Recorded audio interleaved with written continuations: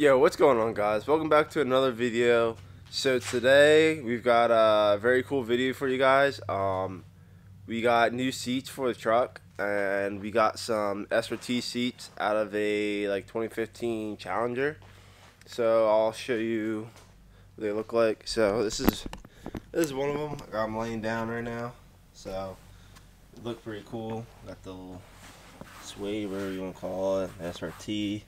So we're gonna try putting these in. I mean, we already started yesterday. Posted on my YouTube like a little glimpse of them, and I guess people caught on to it, and now everyone's starting to want to get them, want to get the seats and want to do them. So I was like, I have to put them in. So I came out one night and was just looking at it, and then they ended up coming out, and then this mess happened yesterday, and I didn't film nothing, but I will catch you guys up on what we did. So we took stock seats out. Everything was bolted together, so we took it all out. So originally the center console and the passenger and driver's seat were all connected as one. So we unconnected everything, and we also cut stuff to make it fit like this. This was right, like this bracket went up from here and went up and connected to the center console there, and we cut that off, and we also cut the one off of this too. Sorry about that. Cut it off of that too, so we can get the SRT seats over far enough.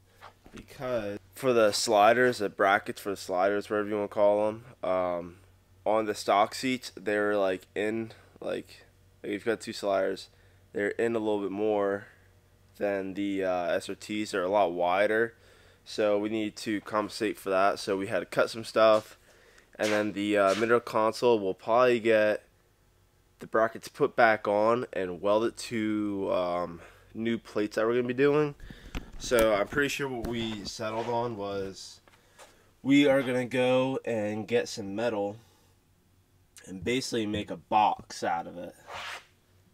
We're going to make a box so we have strength, and then we're going to put the seat on, bolt it through, and then because the metal is going to be overhanging a little bit, so it's going to be coming out like this far, and then the metal is going to be going like over here to the wall, because that's like the tunnel, because that's as far as over as we need to go.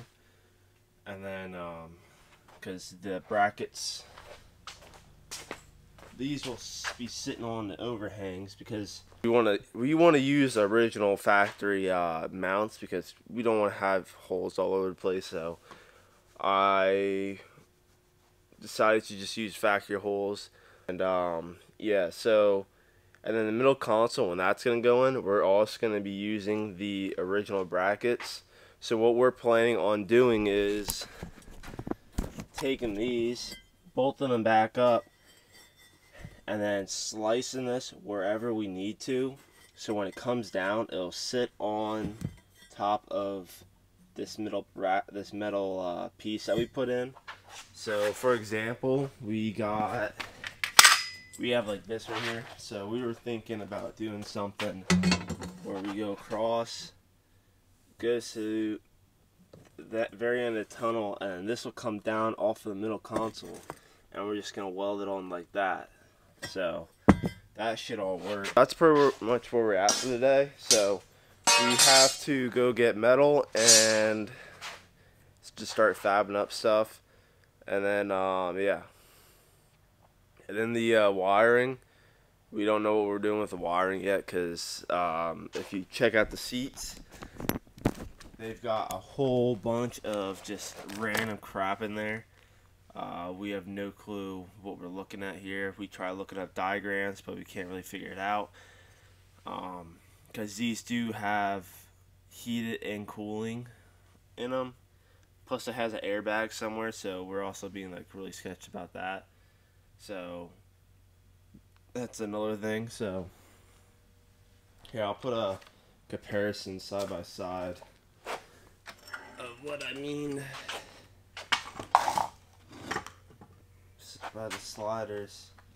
I mean, I guess you can't really tell, but Anyways, these are in a lot more. Here, I'll get a tape measure. Alright, so I got a tape measure. We'll just measure this up real quick. So that's like, it's like roughly like 15 inches. Come on now. Oh shit, no, it's like roughly around 15 inches, 15 and a half. And now new seats are, if I can get this on there. Come on. They're around like 19 inches. So, I'll just give you guys rough estimates. But anyways, so that's why we have to extend it a little bit and do what we did. We're just trying to make it as clean as possible, not look like too rough. So, and we want to use factory holes because I don't want to look at other holes in the floor. So, I think once we're all done, I think it'll turn out pretty dang good. So, we're gonna go get metal and we're gonna start fabbing stuff up and see how it goes. Alright, so we basically got the seats out. We basically made the brackets that we're going to be mounting the SRT seats to. I'm doing a really shitty job on filming everything, but I'm going to try filming a little bit more today. So what we got going on here, so we got the seat all in. Well, we got the seat in how we want it somewhat. It's not really bolted in there yet, but anyways, this is how she looks so far. It's looking pretty dang good. So I will pull out this seat and show you guys the bracket that we made. What we did was we basically used the factory like elbow mounts to mount to the factory holes for the floor. So this is how she looks. So right here, these are the factory brackets that went onto the seats. They had pop rivets in it, so we took those out, grinded those out, and we made this nice little plate that goes up and across. And then these brackets were all one going up to the center console. We cut that in half right here, so we can get the SRT seats brackets, like the slider part, all the way against here, so we were like centered. And then we can extended the holes, extended it so we could put the holes right there. So yeah, they're right, they're a little past, so that's how that sits. And then we cut the center seat bracket a little shorter so we can weld it to this bracket on the outside. So we still need to weld that and just do a couple more finishing touches on that, and that's how that is looking. So pretty stoked, freaking solid, not going nowhere. Alright, so on the other side we're basically doing the same thing. I'll show you that. It's kind of already all welded up too. This is what we end up doing. Same frame design as the other one. You got the holes on the outside because the newer seats are wider. So that's what we did, and then it sat really high, so we took the front brackets, we chopped them, drilled new holes so it can drop it a little bit more. We might do the same to the back just because it does still seem very high. Obviously because we put these on top, so it would lift it a little bit more than factory. But these right here were connected, like probably from like here up or whatever. So what we did was we cut that, so we moved this bracket over so we can get it right to the right tight against to the tub of the transmission, whatever you want to call it. And then we're welding the center console bracket to that, so that'll be all sturdy and nice. Don't have to drill no new holes or anything, just keep using all the factory ones. So that's going to work out very nicely. But the wiring on the seat, we still haven't figured that out. We have to get a schematic. The only way we've been moving it is just freaking taking a battery jumper to each motor and moving it that way as we need to, so we can bolt it up and stuff.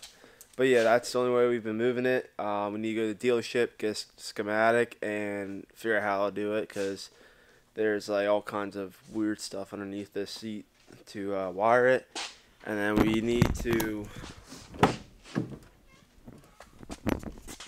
we also need to factor into this, and then the seat belt. Oh yeah, I forgot about the seat belt. The seat belt, we still need to put that in. Plus, it has wiring going to the seatbelt, because if I can find one of the seatbelts here. That's not it. That's not it. Well, okay, right here. Right here. So it got a seatbelt thing saying if you have your seatbelt or not. So we need to wire that in, or it's gonna be freaking beeping the whole time at me. So yeah. So yeah, that's pretty much where we're at right now. So I'll pick up probably when it's done. I'll try filming some other stuff, but we'll see. I'm kind of very bad at filming what I'm doing, because we just get started doing stuff and then I don't end up filming.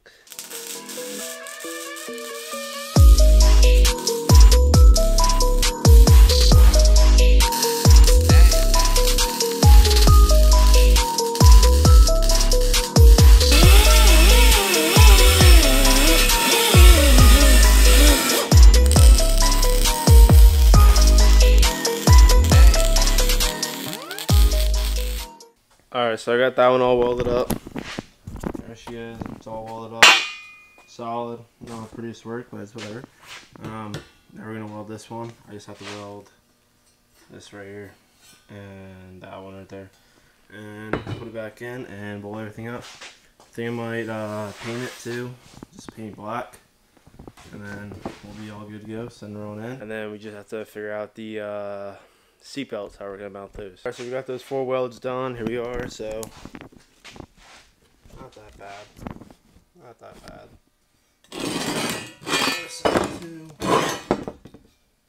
Got those all welded on. I think next I'm gonna paint them and put them in, and hopefully bolt them all up and look pretty good.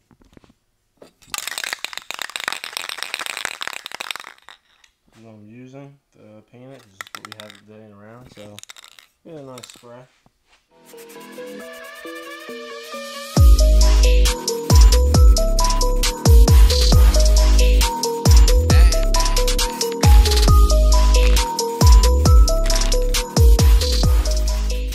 Alright, so now that we got the seat brackets all welded up, I went ahead and put them in already, and they turned out pretty great.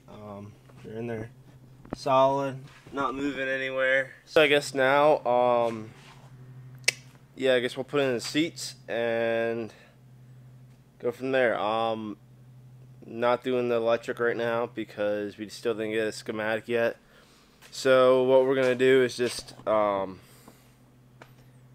the motors how I want it and just slop it in there for now, because there is a cruise this weekend and a couple days I want to go to. So that is one reason I'm kind of rushing it in a way. So, I mean, I'm rushing it, but not rushing it. But anyways, yeah, no wiring for now.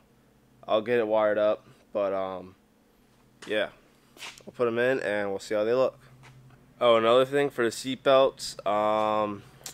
So since we eliminated that one bracket, the seat belt, the driver's side one, I bolted it up with the middle person one. So I mean, it's not flopped the right way. I probably could just bend that and make it the right way, but the seats are gonna have to come out eventually for the wiring, so I'm just gonna do that for now.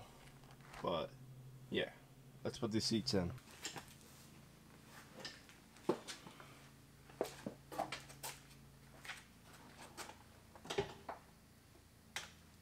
So we got the seats inside the truck right now. It's all done, all finished, except for the wiring. We didn't do the wiring yet. We're gonna save that for a whole nother day, but just want to get them in so I could drive it for now. Still need to get like schematic and do all that, but that'll be another day, another project. But anyway, there they are. They are looking really good. The lighting is really bad. Can't really get. So here they are. Sitting in here, lighting's a little better. Got that side all in. There it is, all bolted up. Not nice. Don't have the buttons working right now, but we'll get that working some other time. But yeah, turned out really nice. Love it a lot. I might use these. I might put it in here. I don't know yet. come across. I might use that. I don't know yet. It's just gonna hang like that anyways. But anyways, got the seat belts all bolted up. They're in there. Since the seat belt is not wired up, it's gonna bing. I drove it around.